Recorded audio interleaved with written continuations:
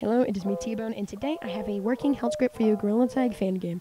To start off, you have to join the Discord, link in the description, and then you're going to go to the health script channel to get the actual script that we're going to be using throughout the entire video here. Then, click the download button, and then drag it to your Unity assets. Then, go ahead and make a cube that you want the damage or healing to actually work on.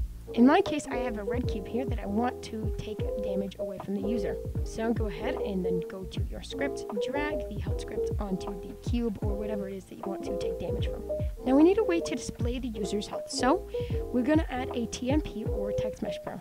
So we're going to click the Add button, UI, Text Mesh Pro, then click on the canvas, change render mode from whatever it was to world space. This makes it so that doesn't just show on the camera, it shows in the actual world. Now customize it to your liking, you can add a font, do whatever. But then click on the cube, or whatever it is.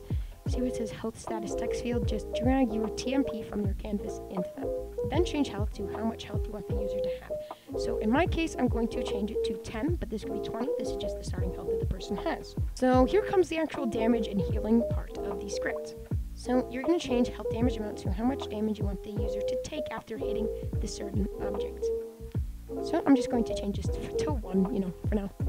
Now, before we actually run and test it, make sure both of your left-hand and right-hand controller inside your Gorilla Rig have a spear collider with the radius of 0.05. Otherwise, this will not work. So just make sure that that is there. So then, if you run the game, we can actually see that the text has been changed to the actual health variable that we set earlier on the cube, if you remember. It's going to be 10. So then, if we grab our left-hand controller and we hit it, you're going to notice it goes down. So 9, 8, 7, 6, 5, 4, 3, 2, 1. And after the player reaches 1 health, they're going to die. So actually, if I change this health back up to 10, I grab the controller again. 1, 2, 3, 4, 5, 6, 7, 1. After 1, they are dead. The same thing goes for healing. If you want it to heal, just change the damage amount to 0. Make sure it's 0. I'm going to change it to green to signify healing, and then make healing amount whatever. So I'm going to make it 1 in my case. Then if you grab the Gorilla Rig and touch it, you're going to notice your health, well, it goes up by 1. So you're going to notice that the text just displaying dead isn't really helpful.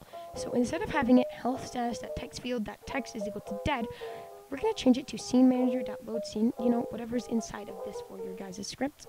And then change this from dead to that. And then you're going to notice, just make sure you delete everything past it, that if we save the script and head back on over into our Unity here, that if we change this, we change the health damage amount or whatever. I'm just going to change the damage amount to 1 here and my health to 2, just to showcase what will happen. So what this does is it's going to reload this current scene you're in. So if I just touch it once and then boom, it reloads everything. The entire scene just reloads. And that's basically how just everything works. And you could do the same thing, if I touch it once, you can see it's basically like restarting your game, but just without restarting your game. So, it's 1, but then I touch it again with my right hand, and then boom, it's done. So yeah, that's basically how it's supposed to work. If you guys have any issues or problems, go ahead, go into the help channel on my Discord server. Feel free to ask any questions here, and I will respond. Other than that, I hope you guys had a wonderful day, and goodbye.